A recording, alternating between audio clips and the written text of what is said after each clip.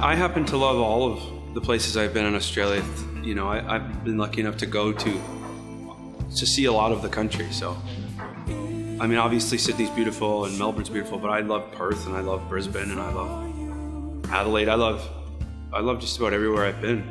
There's enough to do here in Sydney, but I think you're sort of selling yourself short if you don't go and try and see the rest of the country.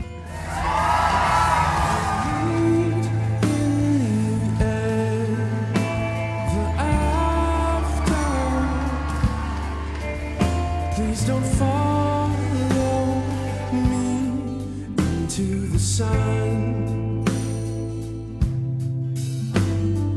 If you should cross the white line and find yourself in the black. Well, if they were coming here, I would tell them they'd have to go down and see the Opera House, just because. I mean, I don't do it anymore, but, you know, it's one of those things that I grew up near the Niagara Falls, and people, when they come there, they want to go and see it, and I'm like, why? And then I realized, oh, it's because it's impressive. So I would say go to see the Opera House, and then go to Shady Pines and have a whiskey.